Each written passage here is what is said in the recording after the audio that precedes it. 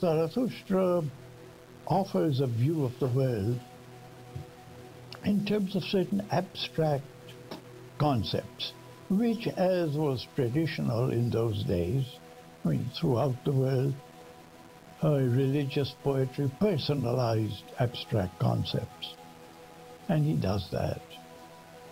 The creation that Ahura Mazda thought of, it was in his mind, and he articulated it and made it an ideal creation, not material, but ideal.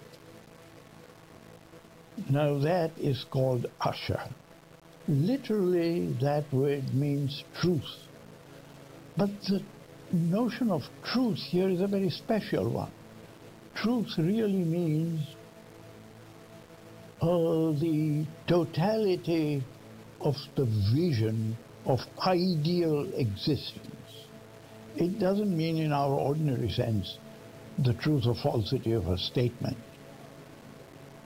The truth that he is talking about is the relationship of all things in perfect harmony.